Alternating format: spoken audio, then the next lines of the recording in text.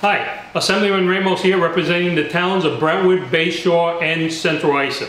The issue of higher education has been a very important issue for our community in that we find that higher education and getting a college degree is not accessible to a lot of people. It's very difficult.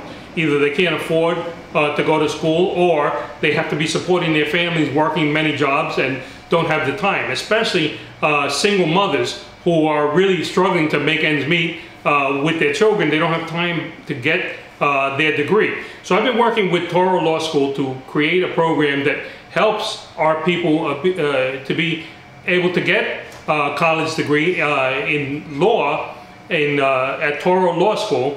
And so the program that we've come up with is a program called the Flex Time Program. And what it does is it allows people like single mothers to be able to go to law school 1 day a week.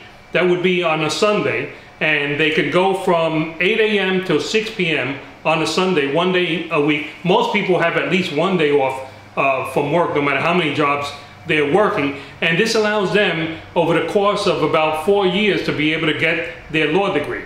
And it's slightly more than it would take for a normal law degree. Slightly, not that much. It's about a year more.